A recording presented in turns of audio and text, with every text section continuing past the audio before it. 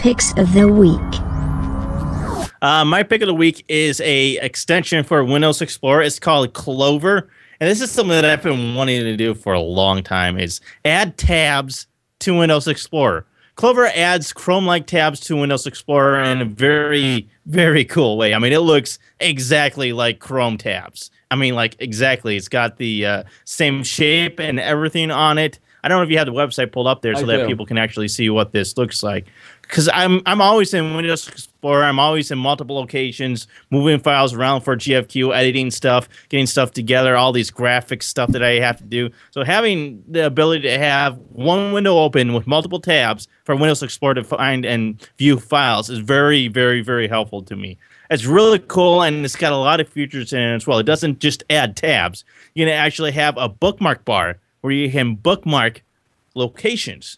I mean, yeah, you can do your favorite locations, but now you can actually do bookmarks, which is really cool. And of course, you can pin tabs, which is really cool. So if there's one tab that you want to have open all the time, you can just pin it. You can duplicate tabs. It's really, really cool.